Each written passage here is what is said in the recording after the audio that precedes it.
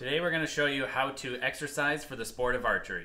For those of you that are new here, my name is Kaminski. I'm a two-time Olympic silver medalist in the sport of archery. This is my wife, Heather. She's a physical trainer as well as a massage therapist, so she's going to really help us today with the exercises for the sport of archery. Don't be afraid to hit the subscribe button and the notification bell to be notified every time a new video is uploaded. This channel has a ton of information, including form, tuning, and now exercises as well to help make you a better archer. You're watching the Kaminski YouTube channel.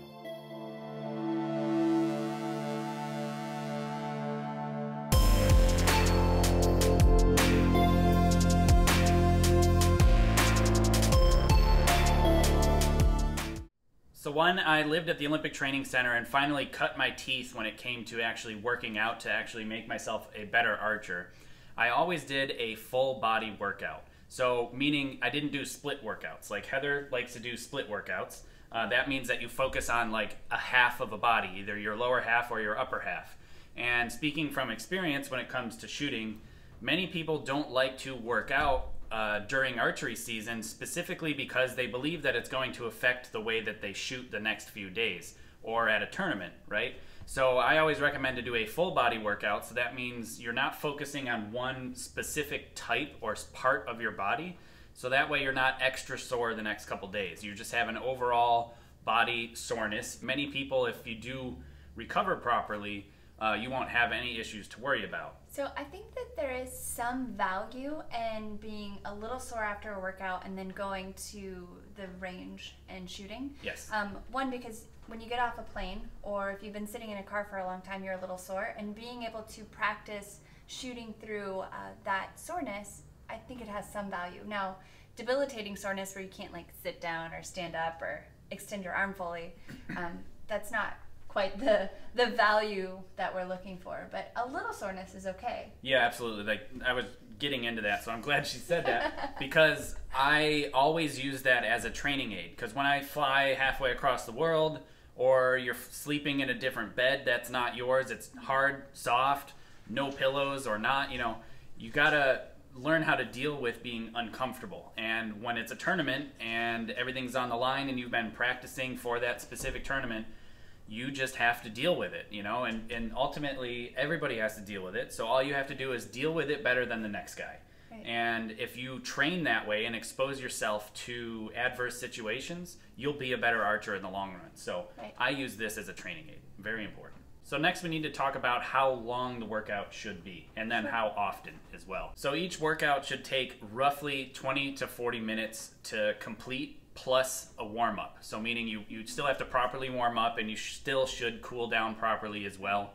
But I found that if I did a exercise or a workout that was longer than that 40-minute window or approaching an hour, then I started to have diminishing returns where I was just too fatigued. And generally I worked out after I shot. So after spending 8 hours on the range, especially when I was doing it full time, an extra hour in the gym is a whole lot of extra load on my body, and I just found that I didn't quite recover if I extended further than that. That makes sense. Yeah, and then this way it gives you time to truly focus on the actual workout you're doing and give it all of your effort as opposed to just going through the motions and really not benefiting from it.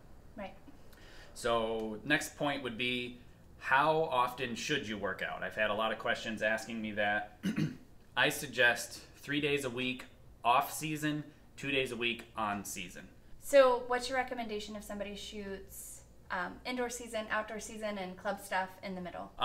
So my recommendations for that would be, there's always going to be a month or two break somewhere. So that's more of an off season. Or if you have a tournament that's really important coming up, maybe 2 weeks away, then start being off or start training on season leading up to it. So right. I always give myself about 2 weeks of off season training to progress into on-season training. So that way I'm really not fatiguing myself too much. I'm allowing my body to fully recover.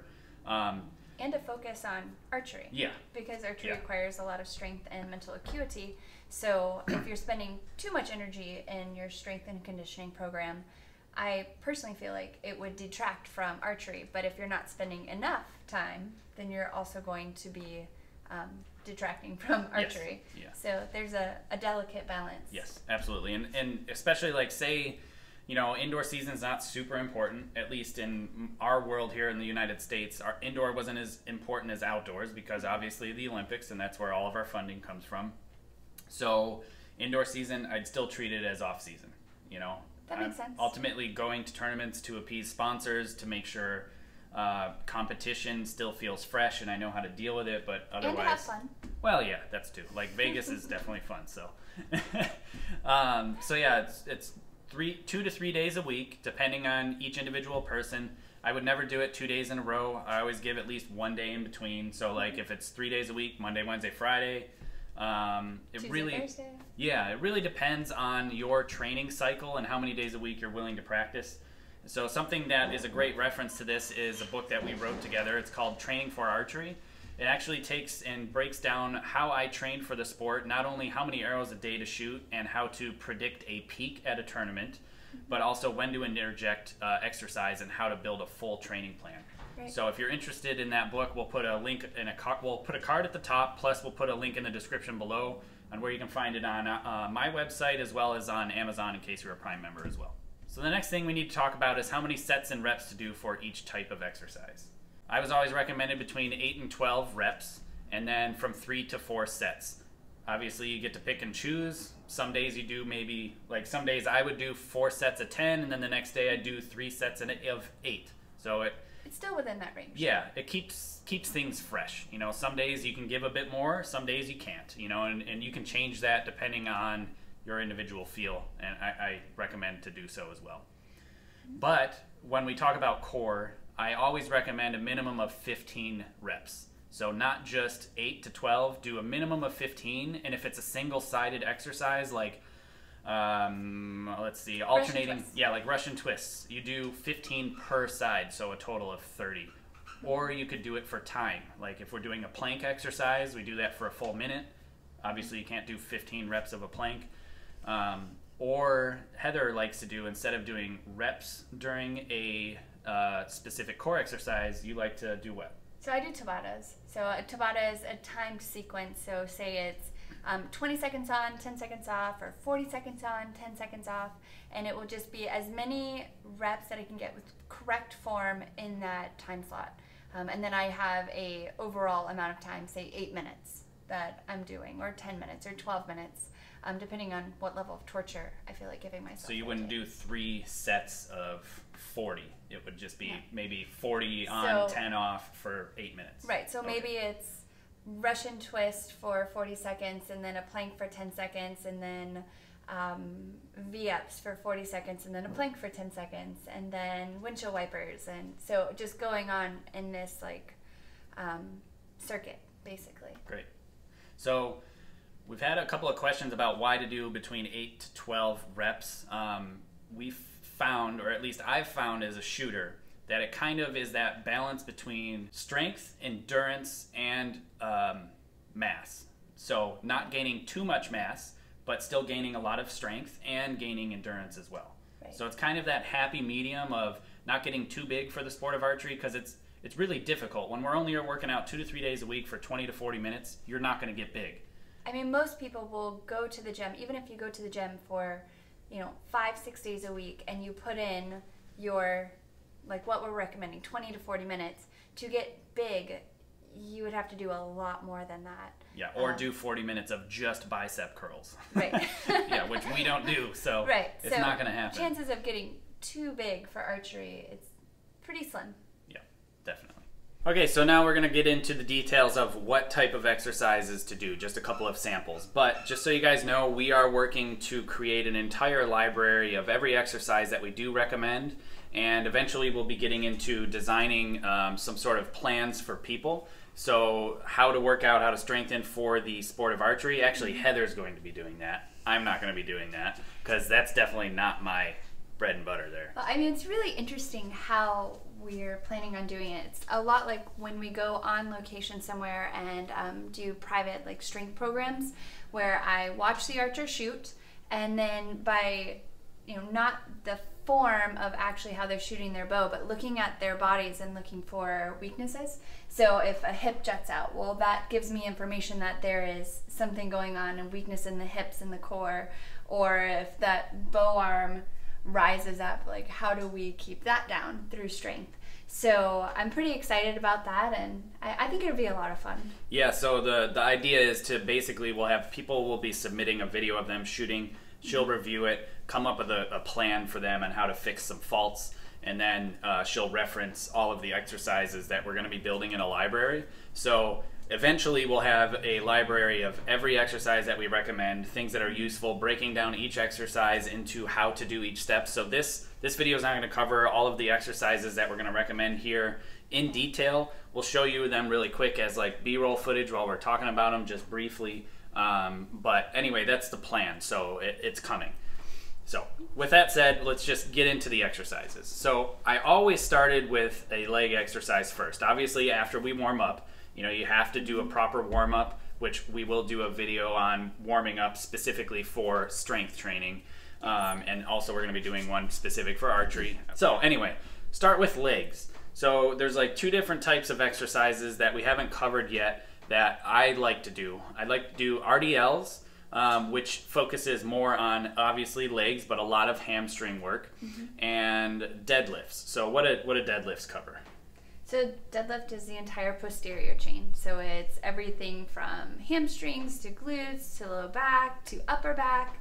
So it's a really conclusive exercise for the posterior. Yep. So, and also really quick, before we get too much further, everything that we suggest, I always suggest doing it with free weights. So free weights means it's a weight that isn't attached to a guide. So not on a Smith machine. I don't even really like cable machines all that much, other than really complex exercises or rows or like pull downs. Right. It's great for rows, great for like serratus pull downs, great for overhead pull downs, that type of stuff, or like wood choppers and that type of thing. I love doing cable machines with that type of stuff, but in general, when we're doing a weight and we say do an overhead press, we want you to have the ability to stabilize and control the weight, because in archery, it's all about stability. So we might as well, if we're going to be doing these exercises, you might as well do it to enhance your shooting ability as well. Right. Yeah. Yeah, to get the most out of each exercise. Exactly.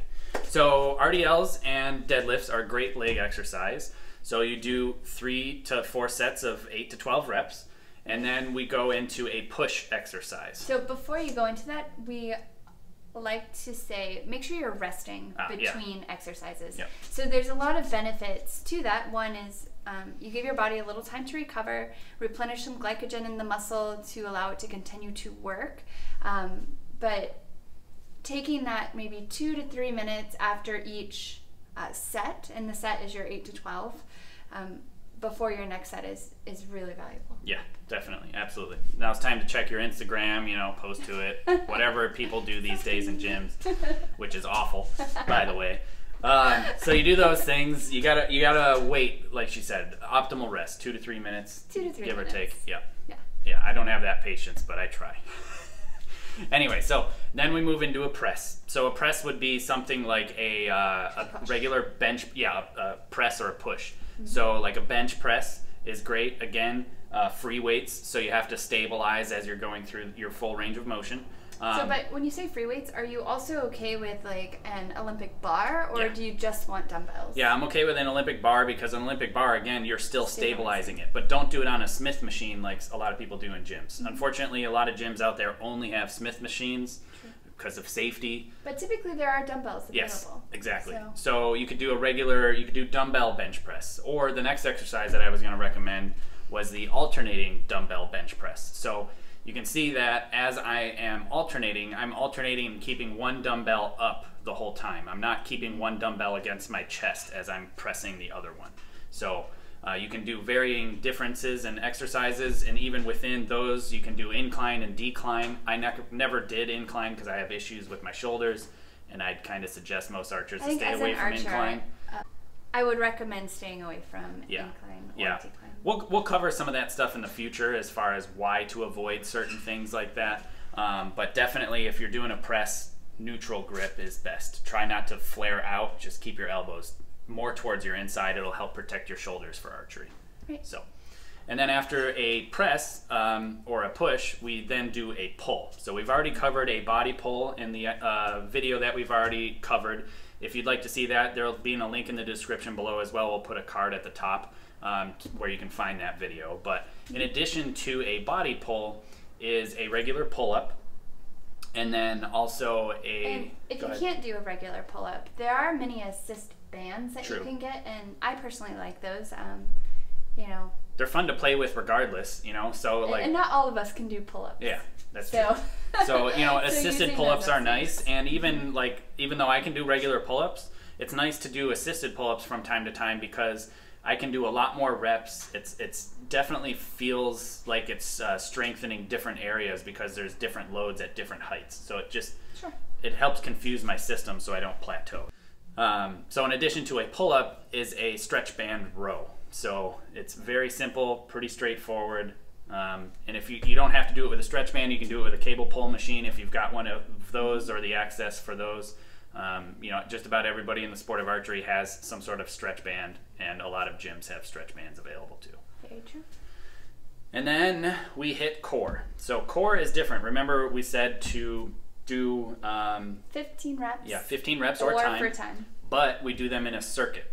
So explain to what a circuit is. So a circuit means that you have a series of exercises and you're doing them kind of one after another. So where like the deadlift, we were saying take 2 minutes rest after each set. Here we're saying superset those. So you're going to go from, you know, each exercise, just stack them back to back until you complete the amount. And you can either do, you know, like 3 sets of planks without rest, or do your Pallof hold, alphabets, planks, whatever you're doing, stack those together as one set and then come back and do it again as another set. So would you do them in rapid succession and keep going, or? I personally would. Okay. I always like to do it as a burnout. So I'm trying to exhaust my muscles as much as possible. I save core for the end. But you can do it so that you have your first circuit, you take your 2-minute rest, you have your second circuit of core, you take your 2-minute rest, and then you have your third circuit, or however many circuits you choose to do. Yeah, that's what I like to do, just because by the time I've already been on the range for 8 hours and I've gone through all these exercises, I'm pretty exhausted, so that extra 2 minutes allows me to at least really focus and give it my all for those last few exercises instead of just going through the motions or breaking my form or whatever else. Well, so, I definitely don't obviously ever want you to break your form No. or just go through the motions, but you know, my goal is always just burn out to the point of exhaustion at the end. Which could be fun Which too. I like. But she's kind of sick. Yeah.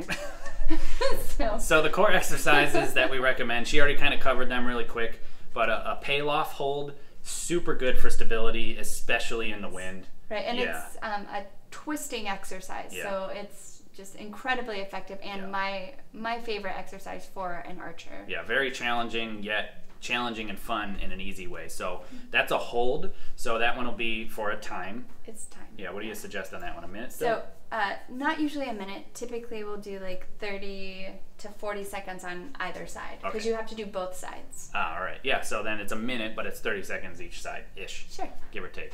Cool. Then the next thing would be an alphabet, which is basically you just lay on the ground and trace an alphabet with both feet. You have both feet together and you trace out the entire alphabet in capital letters, never letting your feet touch the ground the entire time. Right. Trying to keep them about 6 inches off the ground. Yeah. Very, very challenging, but very fun and satisfying because you're doing a whole different set of motions instead of just going through the same rep range over and over again.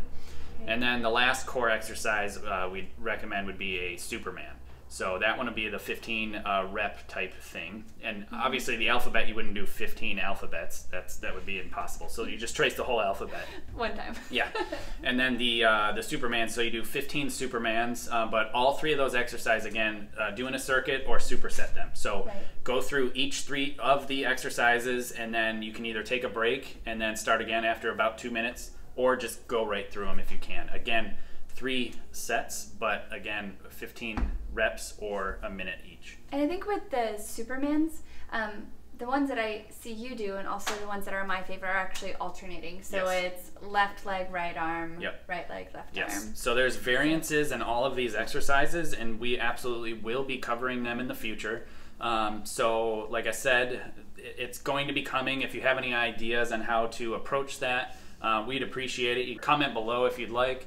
If there's any exercises you specifically would love to hear about, do let us know. We have a list that we are going to start assembling. And again, we're going to be doing a library of them. So we'll have a bunch of upper body stuff, a bunch of pushes, a bunch of pulls, a bunch of leg exercises, a bunch of core exercises, stability exercises. You name it, expand it. There's going to be a ton of videos, so that way when Heather is doing her Archer review videos for more of supplemental type of exercises, we will reference our own library of information. So that'll be coming out. And like we said, if you wouldn't mind, hit that subscribe button and notification bell to be notified every time a new video is uploaded. There's a lot of videos coming in the pipeline, and you definitely don't want to miss them if you're serious about archery.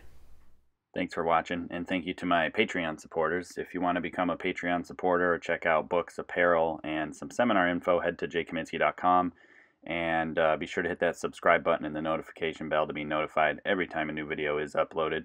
And I appreciate you watching. Thank you again.